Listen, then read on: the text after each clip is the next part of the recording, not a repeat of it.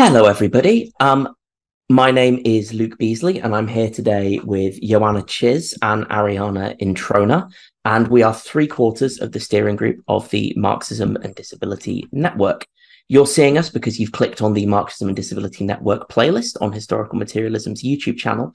So we wanted to take the opportunity to chat to you a little bit about what the MDN is, what we do, how we're going to develop in future, and some of the core issues that our research network deals with just before you jump into our videos so far. We'd like to start by talking a little bit about why a Marxism and Disability Network was started in the first place. So I'd like to ask Ariana if she could tell us a little bit about how the idea came about to form a research network on Marxism and disability. The idea started at the last Historical Materialism conference in London, which happened in 2022.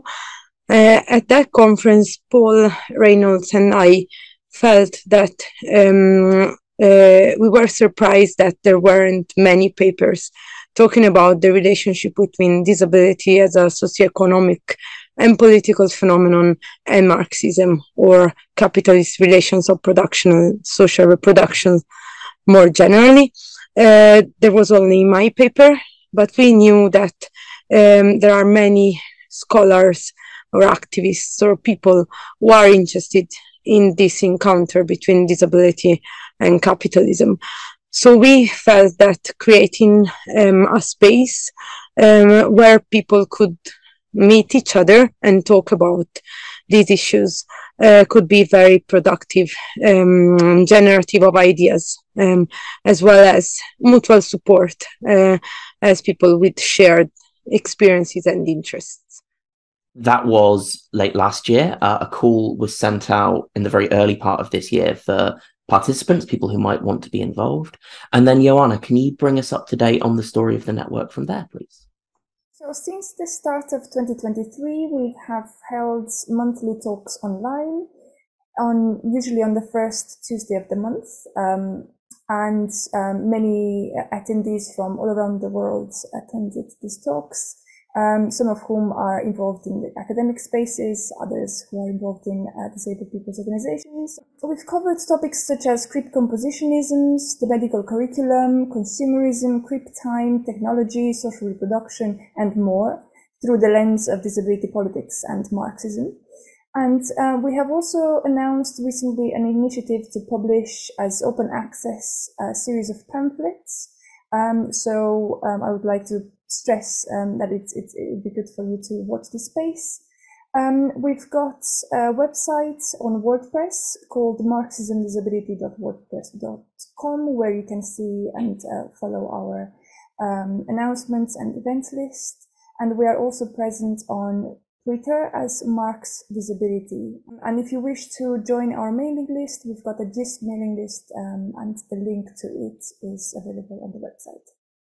I think what really separates us from a lot of the other disability research networks that at least I've come across, and I think some of us have spoken about before, is that we have a real sense of purpose and a real set of reasons as to why we think that there needs to be a reinterrogation of the relationship between the theoretical tendency we work in, Marxism, and the social struggles around disablement. I mean, I'm sure that we've all spoken to other scholars who, when we go, well, why are you working on this theoretical paradigm and disability? Their response was, well, nobody had before, and the subtext is maybe there was funding there. We think there are actually two really compelling reasons to go back to a Marxist analysis to attempt to think through disabled people's social struggles. The first of those, of course, is that it's been done before. So there was a transnational Marxist tendency within the disabled people's movement that was represented in the Anglophone world by people like Vic Finkelstein, Paul and Judy Hunt, Martha Russell and Helen Keller, and also important figures in Swedish disability politics like Wilhelm Eckenstein, and in Japanese disability politics around the Zenshuren collective.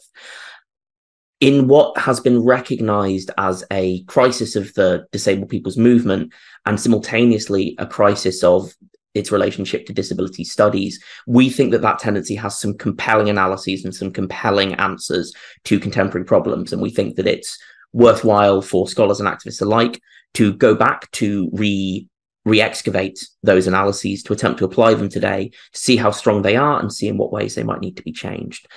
Our second reason is stemming from our commitment to Marxism and our recognition that it's a developing science which can't just be wrapped up in dogmas, which has to be constantly open to the changing facts of the world and the changing discoveries of other sciences.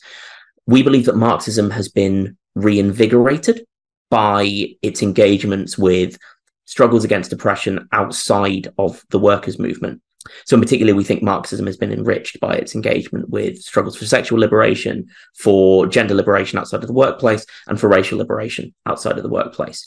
And we believe following that Marxism will gain a tremendous amount from an engagement with disablement and the resistance to it. So having given you a bit of a snapshot of where we're up to, how we got started, and why we do what we do, I think it would be cool maybe to turn to how the network's going to grow and change maybe within the next year, and point to some of the things that we as steering group members are really looking forward to. So if I could start with yourself on that, Joanna, what are you looking forward to in the next 12 months? We've got a year's worth of great talks. The schedule will be available on the website very soon. And also if you join our GIST mailing list, you will receive emails there. With all the links and details that you need. And I'm looking forward, for instance, to the talks such as The Power of Protest Poetry and Women with Chronic Pain as Time Travelers. This network is especially and very particularly interdisciplinary, which is something I very much enjoy and like to see happening. I'm looking forward to the relationships of mutual support that we can build between presenters and people just coming along to the talks to share ideas and experiences. And a key inspiration for us is the idea that we are building a community of people with shared experiences, with shared interest, and we are there to encourage each other and nourish each other's research, but also to support each other in a space like academia, but also spaces of welfare, so outside academia, where many of us encounter discrimination and oppression on a daily basis. So it's also a space for building mutual support and just encouraging each other and sharing knowledges and experiences of how to also resist this oppression and recognize the legitimate forms of violence to which we are subjected.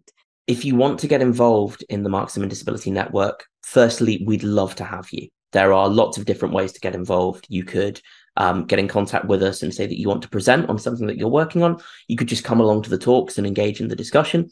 If you are interested in some of the ideas we've been talking about, we're looking to put together some open access publications soon based around our talks, but also with response pieces from members of the network to allow us to really push our ideas, engage in critique together, and build up that kind of comradely community which is able to challenge each other and really push for an analysis, a strategy, and an understanding that can be useful in our struggles for full control over our lives.